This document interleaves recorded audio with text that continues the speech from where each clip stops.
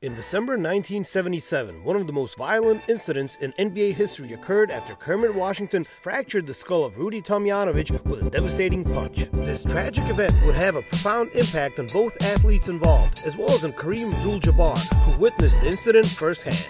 I'll never forget that sound. I had turned Cunard away from Kermit, and suddenly I heard this crack like a melon landing on concrete. Abdul-Jabbar said, "During the Lakers vs. Rockets game, a fight for a rebound escalated into the most brutal punch ever thrown in the NBA. After Houston's Tomjanovich rushed into the altercation with full force, Washington instinctively delivered a devastating blow.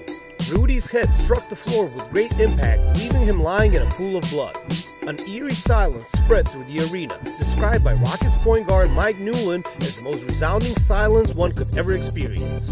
The punch was so powerful that it knocked Rudy T unconscious and he endured severe injuries.